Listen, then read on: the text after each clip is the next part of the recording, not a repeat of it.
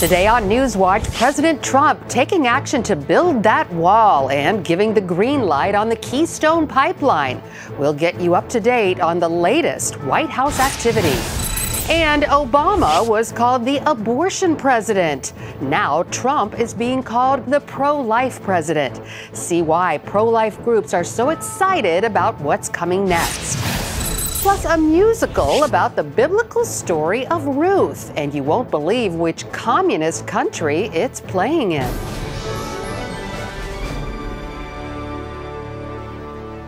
Thanks for joining us for CBN NewsWatch. I'm Lori Johnson.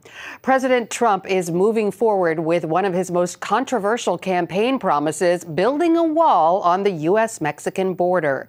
The president is rolling out executive actions on that and other immigration measures, including refugees. Heather Sells has more.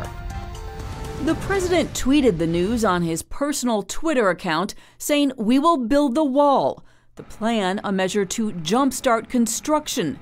He's also expected to take other decisive action on immigration this week, like a 4-month halt on all refugee admissions and a shorter ban on people coming from Muslim-majority countries.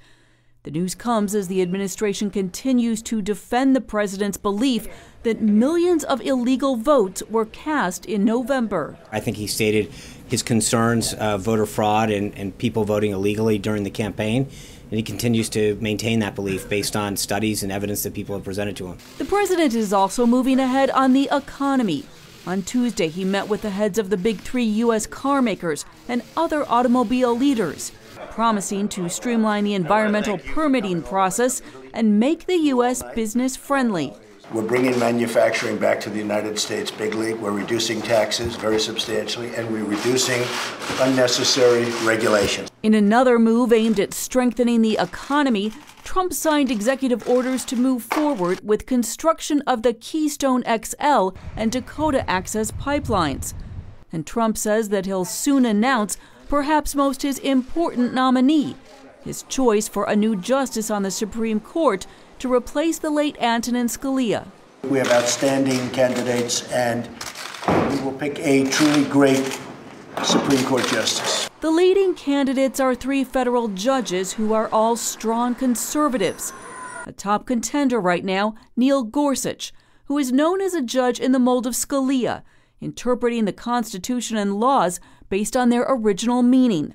Also on the shortlist, William Pryor, who once called the Roe v. Wade decision legalizing abortion an abomination.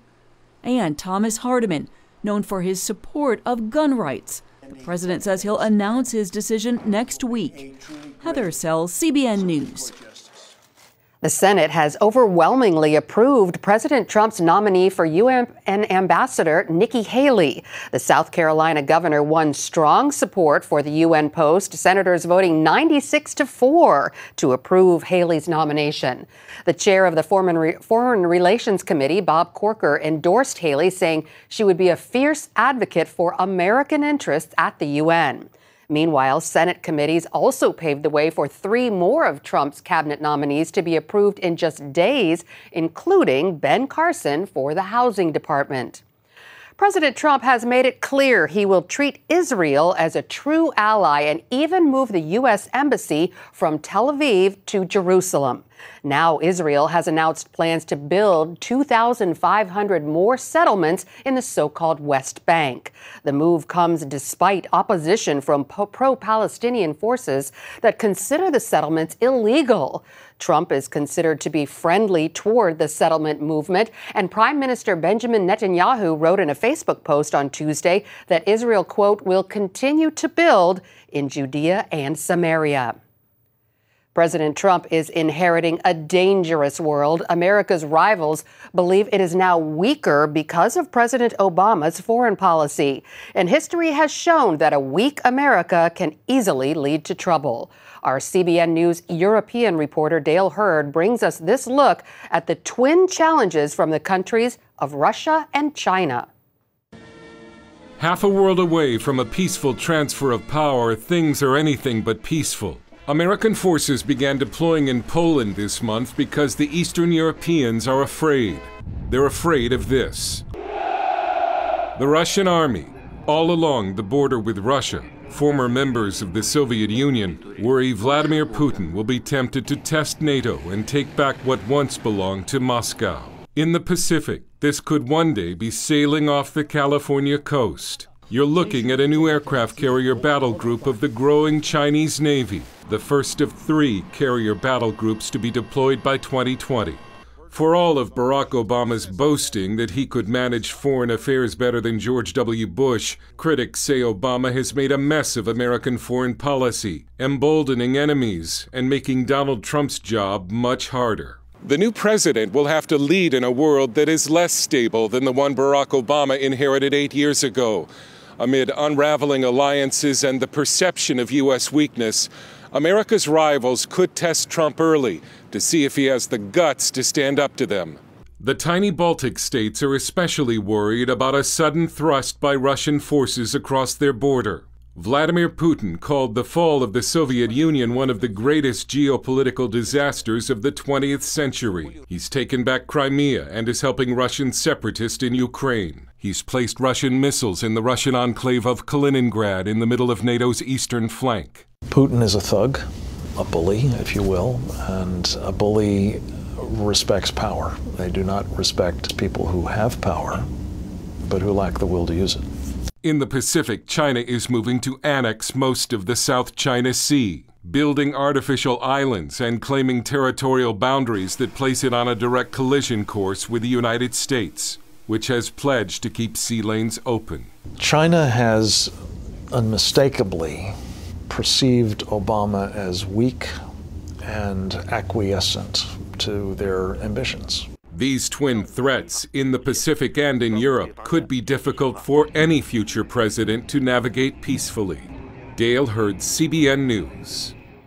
The White House is rejecting accusations that President Trump has overlooked civil rights and minority concerns. Critics say Trump's black visitors to Trump Tower were mainly celebrities like Kanye West and comic Steve Harvey, not civil rights activists. But White House spokesman Sean Spicer said Tuesday that Trump already met with important leaders like Martin Luther King Jr. III and Reverend Alveda King. The House has passed legislation to ban the use of federal money for nearly all abortions. The measure would also block tax credits for some who are buying abortion coverage under Obamacare. Republicans passed a similar bill in 2015, but President Obama threatened to veto the legislation. GOP lawmakers say the bill has a better chance under President Trump, but it needs to go through the Senate first, where it could face considerable opposition from Democrats. Pro-life Americans are among the happiest with Donald Trump's victory. He has made a lot of promises, and this week he already delivered, cutting off funding for abortion groups overseas. Now, pro-life organizations and politicians are ready to push hard for more progress on a number of anti-abortion fronts. Paul Strand has more. This is the moment that the pro-life movement has been waiting for. It's like nothing we've ever experienced before, quite frankly. That's former Congresswoman Marilyn Musgrave and Mallory Quigley at the Susan B. Anthony list, one of the nation's leading pro-life groups. We are poised to make great gains for the movement. Republicans in the last Congress knew if they could get any kind of pro-life measure through there, it'd surely be vetoed by President Obama. But it's a whole new ballgame now with a President Trump. He is pro-life. He has stood up, defended pro-life. And of course, Mike Pence, our VP-elect, has a wonderful pro-life record. We were facing an existential threat to the unborn had Hillary Clinton won. Barack Obama was the abortion president, but she would have doubled down and made it even worse domestically and internationally. So we've gotten the reprieve of sorts in terms of this all-out assault. The Trump-Pence team have made 4 commitments to the movement. Probably the most important one is nominating pro-life justices. Since when do we get a clear indication whether or not someone who's nominated is pro-life? So that is absolutely amazing. Another commitment? First thing on the agenda this year, of course, is redirecting Planned Parenthood's taxpayer funding to the more than 18,000 community health centers that exist across this country. Representative Blackburn has headed up the special panel investigating Planned Parenthood's selling of baby body parts to businesses who traffic in those. The woman with the fetus became a profit center for each of these two entities. And to me, that is absolutely disgusting. It is illegal. It is a felony, a 10-year felony to sell a human body part in this country. So what we will do is go about defunding the abortion industry. A third commitment.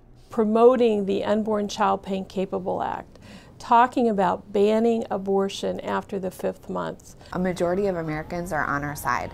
They want to see a common sense restriction to stop abortion after 5 months when the baby can feel pain. And the fourth commitment, making the Hyde Amendment, which has been renewed every year since 1976, permanent. Codifying Hyde, stopping our tax dollars from going for abortion. That idea is also popular with the public. They want to see conscience rights protected, whether that's taxpayers, whether it's medical professionals that don't want to be participating in abortions. People need to focus on what abortion actually does.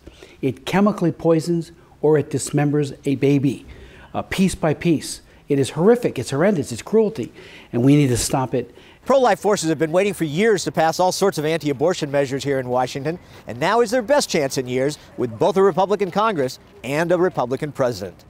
Paul Strand, CBN News, reporting from Capitol Hill. Coming up, biblical entertainment in communist China, how Christians are working to reach Chinese families through the theater.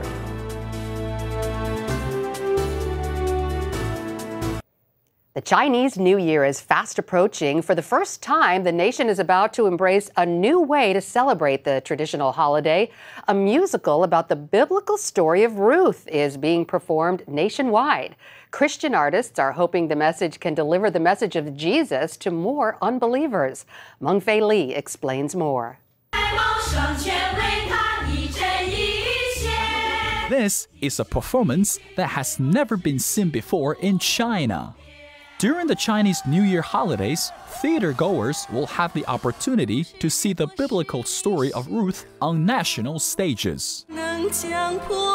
Many have never heard of the story, which is centered on the true love relationship between Ruth and her mother-in-law, Naomi. The show producers are hoping the play may improve family relationships. Modern Chinese newlyweds often have difficulties getting along with their in-laws. Without proper guidance on solving the conflicts, families split up. For many young Chinese women, maintaining family unity can be challenging.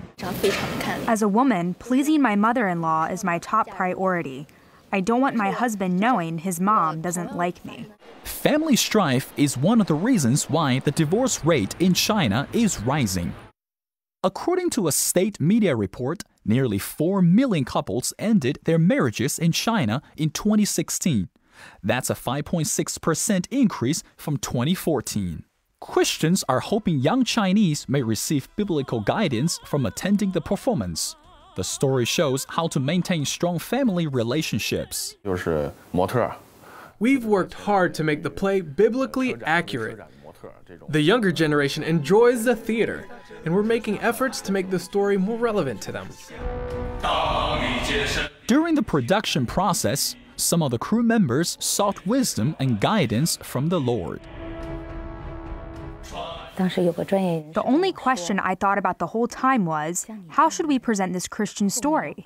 I knew many broken Chinese families need to know the story. The conflicts among family members in China are greater than ever.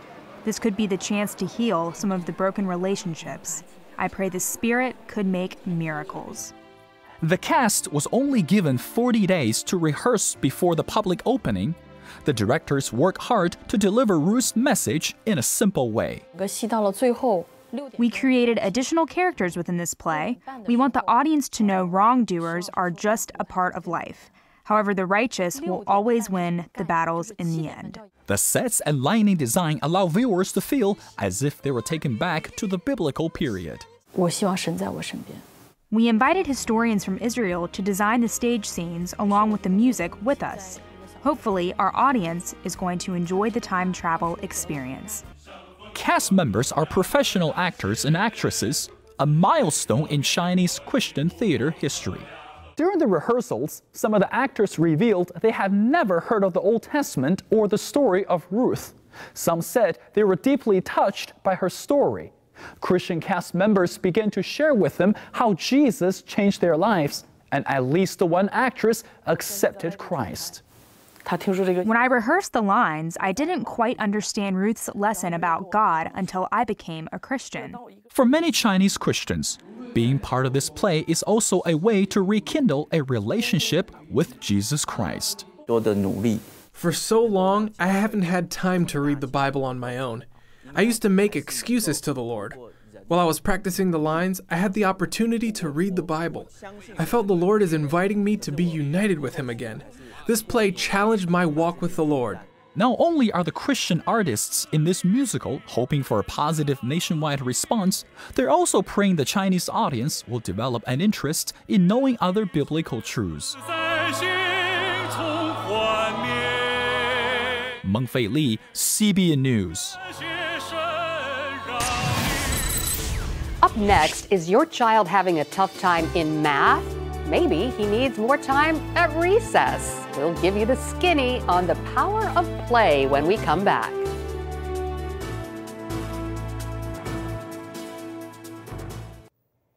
Parents have always counted on recess at school for their children to get regular exercise. Now we're learning that recess is not only good for their bodies, it's also good for their minds. But in recent years, recess has been slowly squeezed out of the school day. This is the picture most people visualize when thinking about improving education. But what about this? Yes, recess could be just as important. 80% of school principals surveyed said recess improves learning. I have seen an increase of test scores, especially in math. Following a half-hour recess, a majority of principals say students listen better and are more focused in class. The benefits can be felt way beyond the classroom. Psychologist and author David Elkind says rote learning alone creates a nation of factory workers, while unstructured play creates innovators because it fosters fantasy, imagination, and creativity. Those are like muscles, and if you don't use them, you lose them. And so when we don't allow children to engage in self-initiated, spontaneous play, then they don't nourish those abilities. But despite these benefits, it's disappearing from the school day. All across America, school playgrounds are sitting idle because teachers are canceling recess and using that time to get in a little extra instruction. Teachers feel pressured to make sure their kids meet testing requirements, and there are other reasons. The most surprising finding of this survey is that schools actually still use recess as a punishment, so that if children are misbehaving, recess is often the one thing that they take away from them. Parents are often unaware their children are missing recess, and when their kids do have it, parents often don't know what type it is. For instance, indoor, playing board games, or outdoor, running around, blowing off steam. Although teachers sometimes bristle at cold weather recess, for kids it's usually a good idea. Exercise at recess addresses the epidemic of childhood obesity, and now there's the added benefit of good mental health. Recess is usually the only time kids have self-created play. After school, it's no longer safe to let kids roam most neighborhoods, and children are often overscheduled with structure. One of the things about kids who haven't enough time to play is they get bored very quickly because they've never had an opportunity and never had the time to engage in activities, create their own activities and so on, and they always have things given to them, and so when they're left with free time they don't know what to do, and therefore they call them bored. So if parents and teachers understand recess improves learning, they can ensure it's an important part of every school day. So how much recess time are your kids getting at school? I bet you don't know. I didn't when my kids were going to school. Ask your teachers, their kids' teachers, and push for more. It's good for the mind and the body. Blow off all that extra steam. We'll be right back. 4-year-old Amala has a bright smile that can light up any room. And now, thanks to CBN supporters, she has a bright future as well. Take a look. Amala is an energetic and happy little girl. She's always singing, and she wants to do everything I do, even if it's something as simple as washing dishes. Amala's parents always do their best to show her how much they love her. But when her 4th birthday arrived, they were faced with a difficult choice. She asked us why there wasn't any cake or presents. I tried to explain that if we got cake, we would have no food for the rest of the week. She just didn't understand. Every morning, Amala watched her friends walk to the local daycare center. Her parents couldn't afford the fees there, so she had to stay home. She cried and told me she wanted to go with her friends. It was just another thing she wanted that we could not give her. Then Life Child, a ministry supported by CBN's Orphans Promise, learned about Amala. We enrolled her in the daycare and paid all of her fees. Now, during the day, she's learning lots of new things, and she finally gets to play with her friends. I love it here. At home, I only have one toy, but here I have many toys and many friends. During one of their Bible lessons, the teacher asked the class who wanted to be Jesus' friend. Every little hand went up, except Amala's. I didn't raise my hand because I first wanted to go home and clean myself up. I didn't want to be dirty when I met Jesus. Soon, Amala's parents gave their hearts to Christ too. Amila is the one who taught us to pray, something we never did before. Through the daycare, I have realized how important education is. I know now that the most important thing is the Bible and our relationship with God. And to help the family earn a steady income, CBN got Amala's mother enrolled in sewing classes. Soon she'll be starting her own business. So the next time Amala's birthday comes around, she'll have plenty of cake and presents. I no longer worry she will have the same childhood I had. She has a bright future ahead of her. Thank you, CBN. So precious. Well, that's it for now on CBN NewsWatch. You can find more of our exclusive coverage of the issues you care about most at cbnnews.com. We hope you'll join us again next time. Have a great day, everyone.